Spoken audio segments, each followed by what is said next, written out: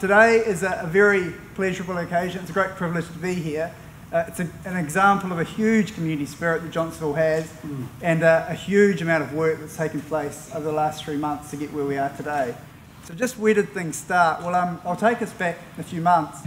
We were in the Northern Liaison meeting and they were looking at the wall, the blank white wall. It's been a scourge of Johnsonville really for the last, 30 odd years, just due to the level of graffiti that's always repeatedly a real problem over there.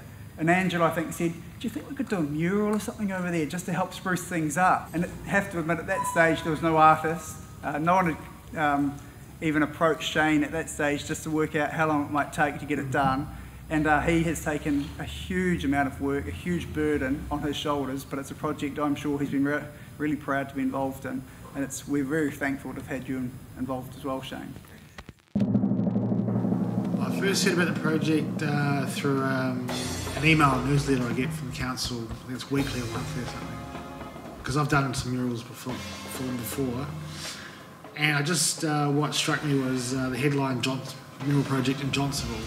And I used to live next to Johnsonville Newlands.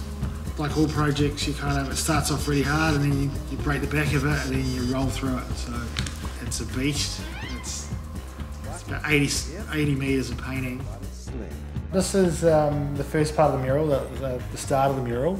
It's the oldest train because the mural concept is 13 parts, a train at each end and then a theme for each carriage. This is my assistant Cole.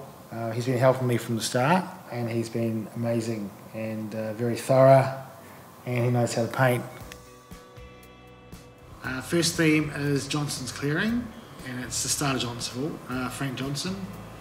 And then the second one is Daisy Farm, which is about the farmer who started the first farm there after Frank Johnson cleared the land.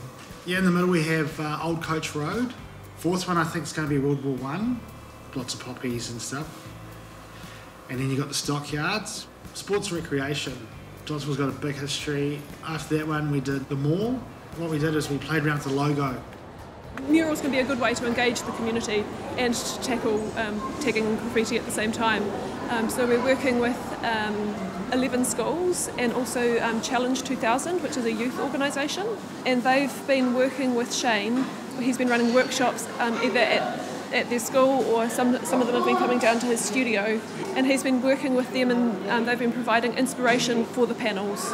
But Onslow College were really keen and so they've opted to take responsibility for doing their panel, which focuses on the ice cream factory that used to be in Johnsonville.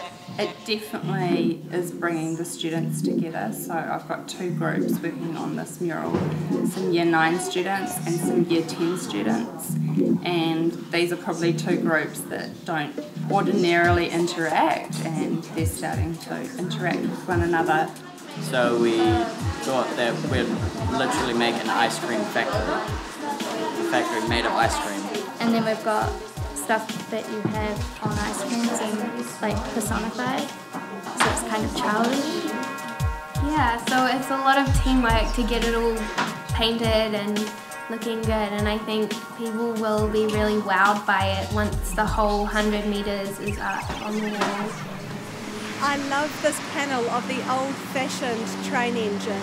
It reminds me of my father's stories of catching the train to Johnsonville when he was a small child. I really like this mural because of the depth in the picture.